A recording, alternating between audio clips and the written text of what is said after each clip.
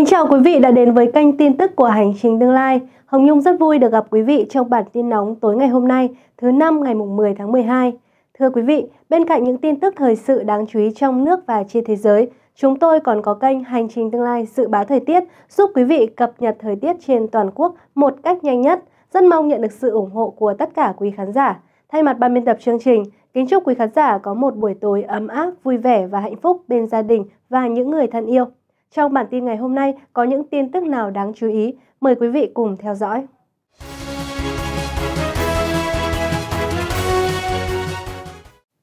Trước tiên là phần điểm tin chính. Trung Quốc tố Việt Nam tiếp tục xây lấp mở rộng đảo ở Trường Sa. Bạn bè, người thân cố nghệ sĩ trí tài bị streamer YouTuber vây kín. Vụ xe trộn bê tông cán tử vong học sinh lớp 2, tài xế lái xe vào đường cấm rẽ.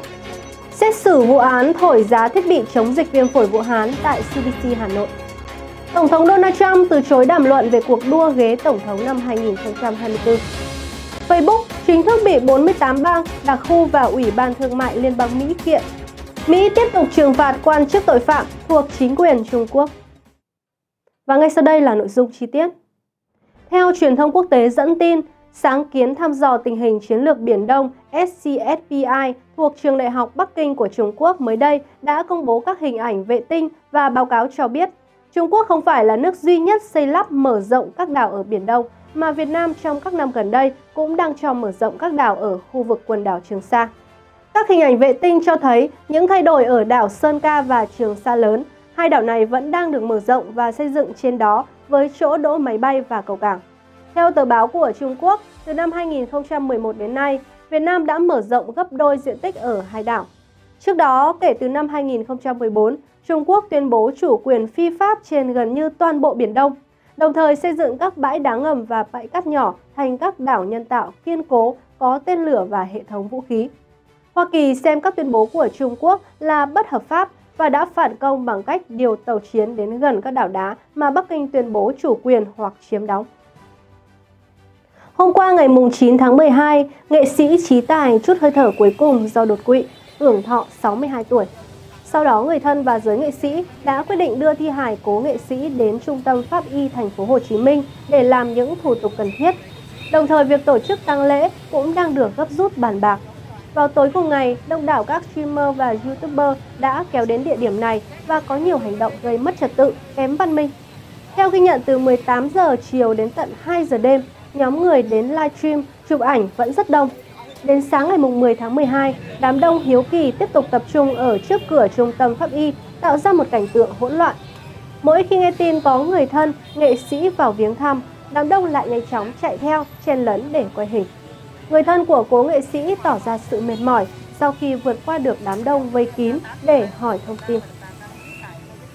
Liên quan đến vụ xe trộn bê tông cán chết học sinh lớp 2 tại Nha Trang, Khánh Hòa, Viện Kiểm sát Nhân dân vừa ban hành cáo trạng truy tố tài xế Nguyễn Phan Ngọc Hiền, sinh năm 1976, thường trú thôn Lương Hòa, xã Vĩnh Lương, Nha Trang, về tội vi phạm các quy định về tham gia giao thông đường bộ, quy định tại khoản 1, điều 260 Bộ luật hình sự. Theo cáo trạng của Viện Kiểm sát Nhân dân thành phố Nha Trang, khoảng 16 giờ 35 phút ngày 6 tháng 4 năm 2020, tài xế Hiền được giao vận chuyển 3,5 mét khối bê tông thương phẩm đến công trình căn hộ Peninsula tại khu đô thị Biển An Viên, phường Vĩnh Trường, Nha Trang.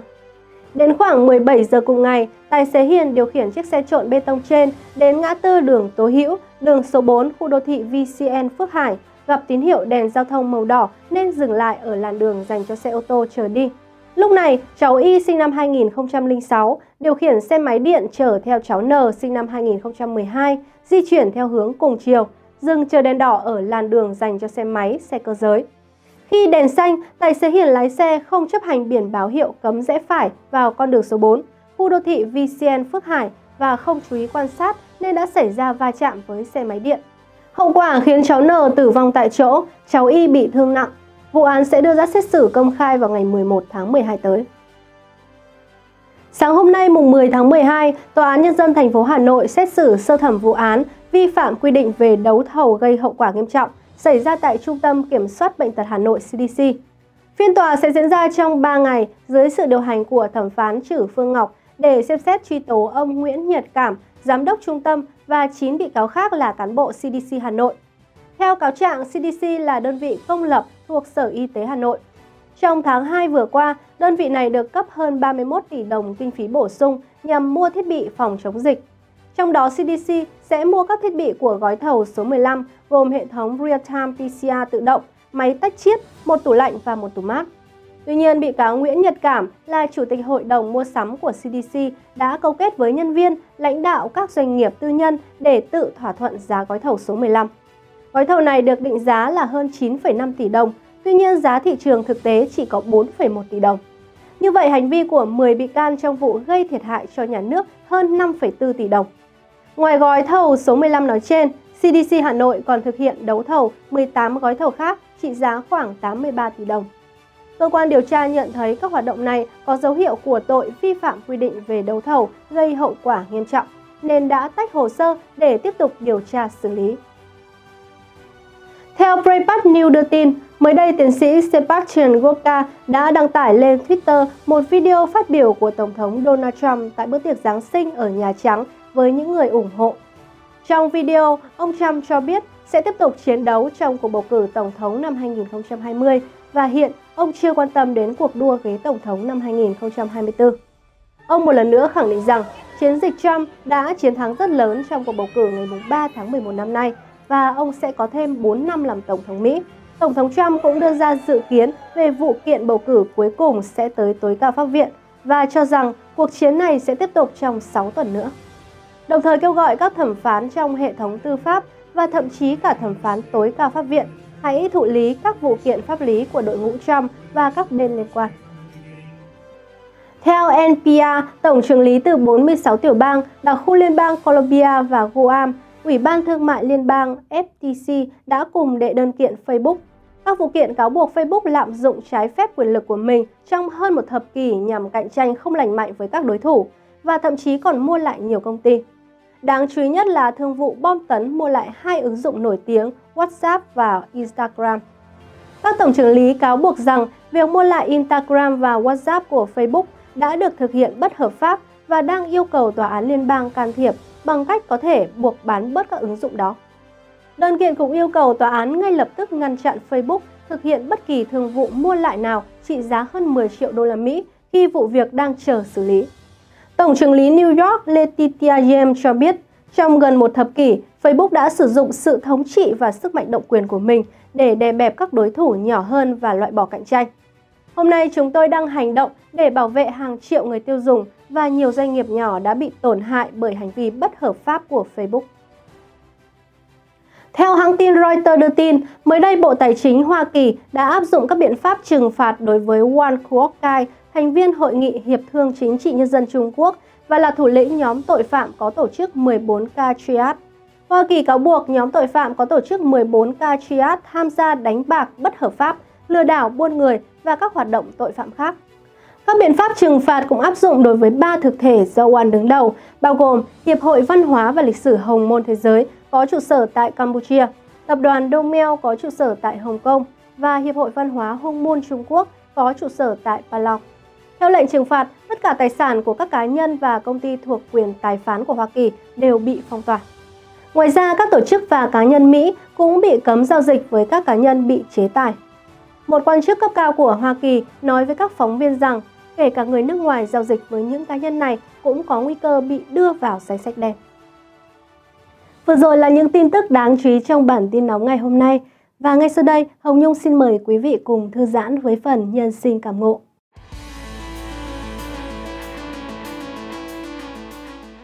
Thưa quý vị, trong cuộc sống hối hả hàng ngày, liệu chúng ta có chót quên điều gì quan trọng?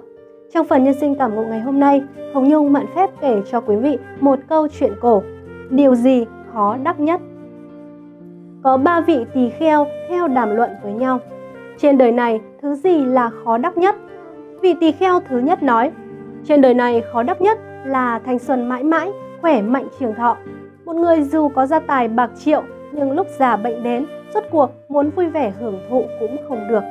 Vị tỳ kheo thứ hai nói, khó đắc nhất là chi tâm bạn lữ, có thể cùng chung hoạn nạn. Một người dẫu giành được quyền thế của toàn thiên hạ, nhưng nếu như không có một người bạn chân thành, thì vẫn là tịch mịch cô đơn, tựa như hoa mất đi mùi thơm, không có ong bướm vờn quanh. Vị tỳ kheo thứ 3 nói, tôi cho rằng khó được nhất là gia quyến hạnh phúc, một người có thân thể khỏe mạnh, có bằng hữu tri kỷ, nhưng mà người một nhà oán hận đấu tranh thì có ích lợi gì? Mỗi ngày đều giống như sống trong địa ngục trần gian, tìm kiếm trong thời gian vô định. Phật Đà nghe thấy 3 vị tỳ kheo đàm luận, thế là quyết định triệu tập mọi người. Tiết trời mùa thu toát ra một bầu không khí khoan khoái nhẹ nhàng, những cánh đồng cỏ trải dài xanh tươi, gió nhẹ nhẹ thổi tới. Phật Đà nói với các tỳ kheo, trên đời này thứ gì là khó đắc được nhất? Không phải khỏe mạnh trường thọ, không phải chi tâm bạn lữ, không phải gia đình mỹ mãn. Ta sẽ kể cho các con nghe một cố sự. Trong biển rộng mênh mông có một con rùa mù, tuổi thọ của nó vô lượng kiếp số, trải qua trăm ngàn ức hương hải tang điền. Nó bình thường ẩn mình dưới ngàn trượng biển sâu, trăm năm mới xuất thủy một lần. Lại có một khúc gỗ trôi nổi, bên trong bị thủng một lỗ, phiêu lưu sóng biển trôi dạt theo gió. Rùa mù trăm năm mới xuất thủy một lần, muốn gặp được khúc gỗ nổi đã là cơ hội xa vời. Huống chi gặp được khúc gỗ nổi thủng lỗ, chẳng phải sẽ cõng nó lên bờ sao? Rùa mù gặp gỗ lỗ vẫn là cơ hội 1 phần ngàn vạn. Nhưng mà phàm phu phiêu lưu trong ngũ thú, muốn được thân người so với rùa mù lên bờ khó hơn vạn lần.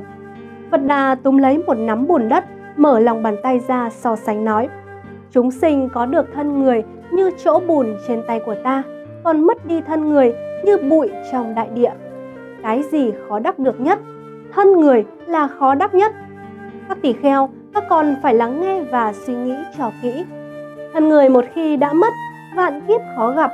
Đây không chỉ là cách ngôn trong kinh Phật, mà là điều mà một sinh mệnh không thể không biết, khiến cho chúng ta trân quý đời này. Hãy trân quý nhân duyên trước mắt. Thứ gì khó đắc được nhất chính là nhân thân nan đắc. Vâng thưa quý vị, nhân sinh vô thường, thân người khó được, khó hơn cả việc con rùa mù sống trong đại dương, trăm năm mới trồi đầu lên một lần mà lọt đúng vào khúc gỗ rỗng đang lênh đênh trên biển. Có lúc chợt nhận ra tài sản quý giá nhất không phải là danh lợi tiền tài, mà đó chính là sức khỏe của bản thân và những người thân yêu trong gia đình. Nhân thân nan đắc, Phật Pháp nan văn, có được thân người hãy biết trân quý. Giá trị là sinh mệnh, tài phú là bình an.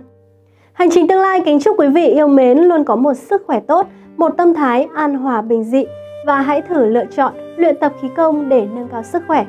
Hồng Nhung cũng đã và đang trải nghiệm một môn tu luyện khí công Phật gia theo nguyên lý chân, thiện, nhẫn. Quý vị cũng thử tìm hiểu xem sao. Ban biên tập chúng tôi có đề xuất ở phần mô tả bên dưới mỗi video. Hồng Nhung xin cảm ơn, xin chào và hẹn gặp lại quý vị vào bản tin sáng ngày mai.